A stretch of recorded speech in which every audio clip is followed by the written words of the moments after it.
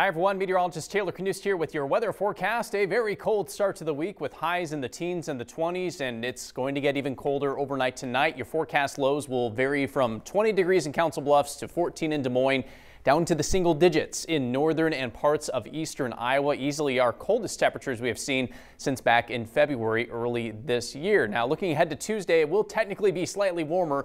We're looking at those highs in the mid to upper 30s for central Iowa, but in the morning there is a chance for some snow showers, which we have not seen much of obviously early on in this winter season. Here's a look at those highs across the state. Again, mid 30s for most of central Iowa, might even get to 40 in Lamoni. Still stuck in the 20s though in Mason City and Decorah, but at least it is an improvement, and the wind will not be as strong on Tuesday as what we have seen since Sunday night. Now here's what's going to happen over the next 24 hours or so. We have a big area of high pressure that will move over us tonight and then moves eastward. It's going to leave behind a dry layer near the ground, but we do have this system that will be moving in from the west that will try to produce some snowfall. With that dry air near the surface, that's going to limit how much snow we see.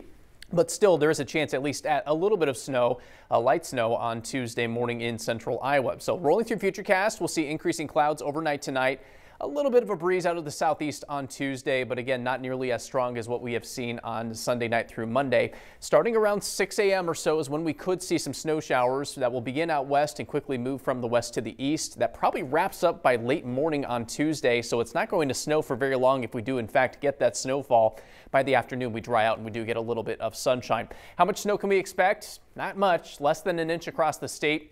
In general, the best chance for snow is going to be the farther north you go. It's going to be less likely the farther south you go. I do still think there is a chance for a dusting in Des Moines and Ames, but probably not much more than that. The main detriment with this snow is it may fall during the morning commute time, maybe as kids are heading to school. So that will be something to watch out for, maybe a few slick roads out there early on Tuesday.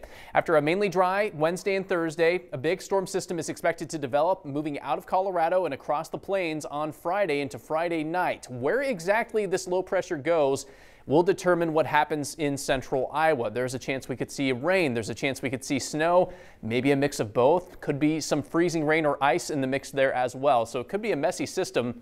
And again, we don't know the exact details just yet because there's probably going to be a fine line between that rain and snow, and that could very well pass right through Iowa on Friday. So we'll keep a close eye on that system. As that moves by, we'll go from the 50s on Thursday back down to the 30s briefly on Saturday. But check out next week. It's shaping up to be another nice week with a lot of sunshine, dry weather, and highs already back to the 50s.